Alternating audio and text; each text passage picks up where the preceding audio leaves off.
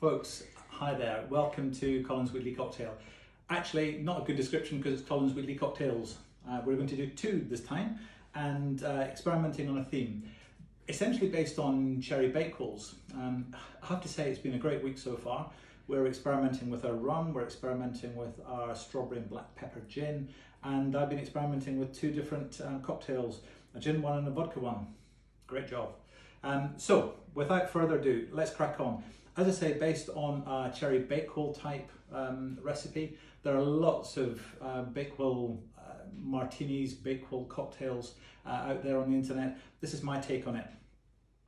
So let's see what we can do. I've charged up my shakers with ice, so here we go. First ingredient, raspberry and vanilla gin.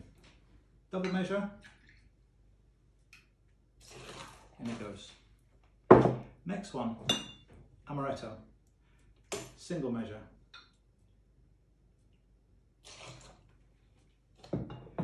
Simple syrup, in other words, 50% sugar, 50% water, no problem at all. I've decided that caramel syrup goes very well after experimentation.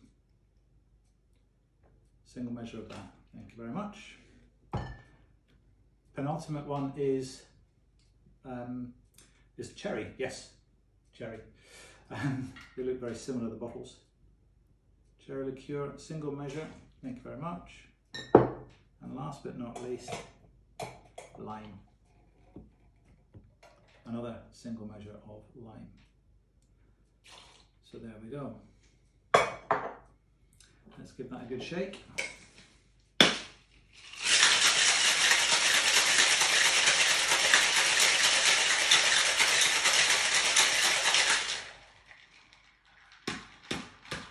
Now I'm going to do a double strain into, well, it should be a martini glass.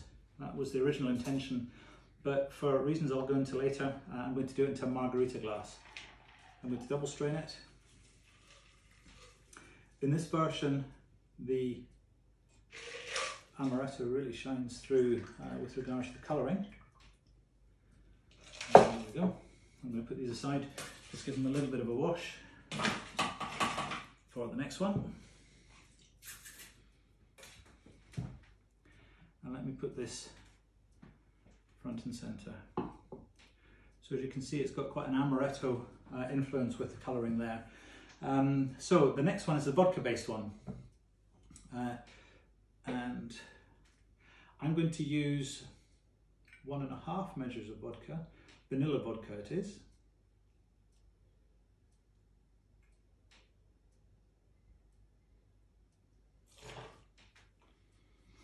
Then I'm going to go on to a measure of orgeat, which essentially is almond syrup.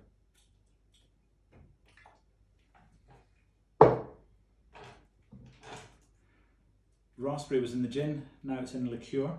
And this is the reason why I'm using slightly less of the main spirit, 1 3/4, 1.5 of the vodka, because I'm having 2 of the liqueurs. 1 of the raspberry.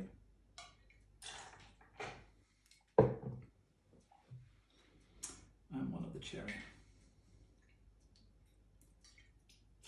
Don't forget lime juice. 1 measure of.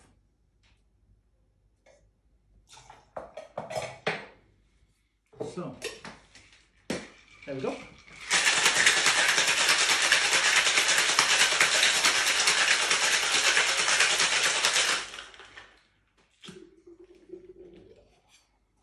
Again, double strain into my glass. So why the margarita glass? Well, it's actually quite a high volume cocktail, but it's still short. It's still essentially just the spirit. However, we've found that these actually go very well after being topped up. So, as you can see, this one has more of the raspberry cherry coloration, but if you wish, you can just do a little top with either soda water, lemonade, lengthens it a little bit, and in doing so, because they're quite heavy on the alcohol, you'll find that it maybe just makes it a little bit more of a long sipping type of drink. So the first one, the gin, which I have to say is probably my favourite of the two.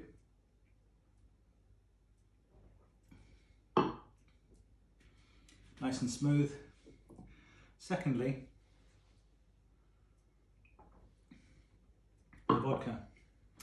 I have to say, although they are very different drinks, as you can see, they taste remarkably similar because they've still got the raspberries and the almonds, etc. So, folks, I just hope you enjoy both of them, and we'll see you next week.